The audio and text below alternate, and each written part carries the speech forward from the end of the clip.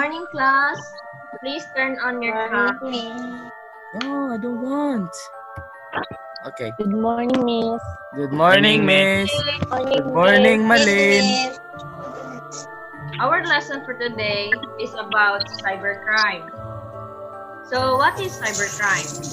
Cybercrime is a criminal activity that either targets or uses a computer network, or a network device.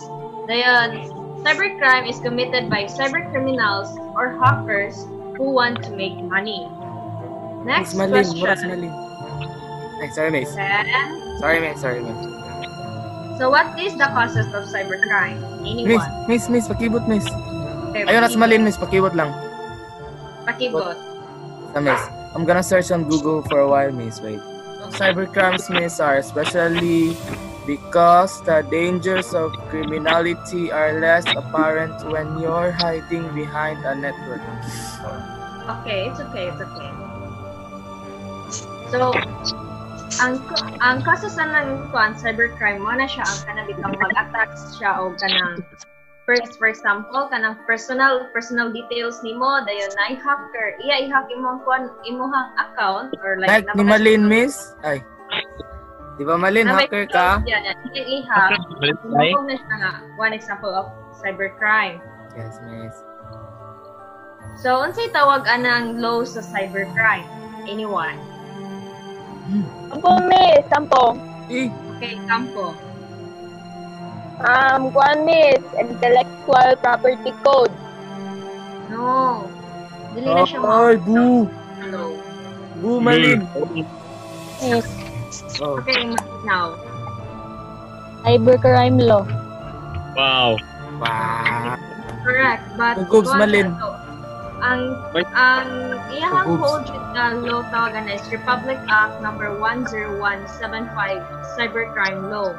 So it is a law in the Philippines approved on September 12, 2012, which aims to address legal issues concerning online interactions and the internet. So among cybercrime offenses included in the bill are cybersquatting, cybersex, child pornography, identity theft, illegal access to data, and libel. Go, boo, Malin. Boo. You're so damn Malin. Pati Malinao nimo.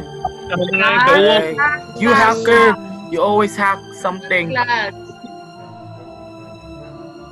Class. What means? Ikaw pa mga ka na inyo ang gibuhat karon. One of the example na siya cyberbullying. Pwede mo makasuhan na sa atong di-discuss ganina nga Republic Act number 10175 Cybercrime Law. Sorry, Miss. Miss. Tap na ta na ha. Miss. Yes, Miss. Miss. Sorry, Malin. Sorry, Malin. Total na ng Paquibot. Joke to Malin. So, Miss, are we done, Miss? Yes. So that's all for today. Mag-send ako og quiz ninyo sa GC. Okay, Miss. Okay, Miss. Miss. Bye everyone. So guys, wait. Listen. So I have a plan, okay? Yes. So how about we should hack all the social media accounts of Malin? Kakairita kasi siya eh. Miss Abella would always take her side. So how about we will have some revenge, you know? Tough revenge. So you all guys know how to do that, okay? Yes. Yes, I'm gonna teach you, okay? So guys, I'm gonna hack, okay? Yeah, baby, focus.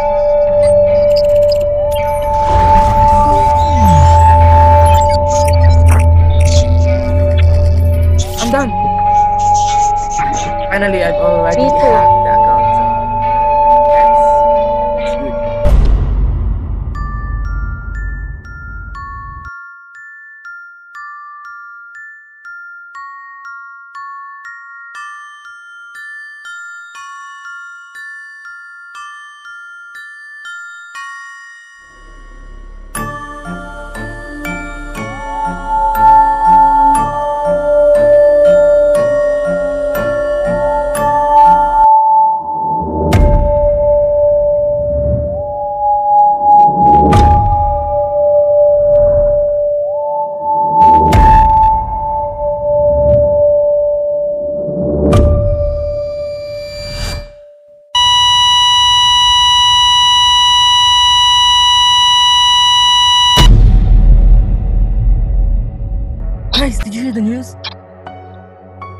It's about Malin. Yes.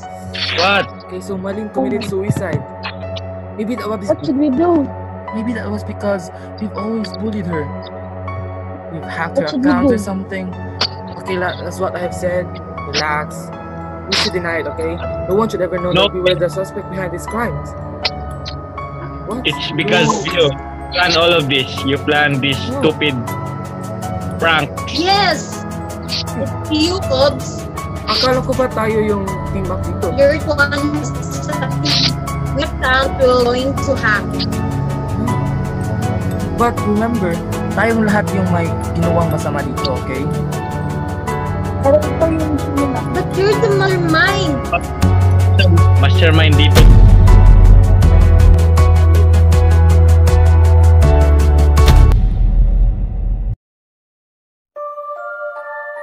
Cyberbullying or cyber harassment is a form of bullying and harassment through electronic means.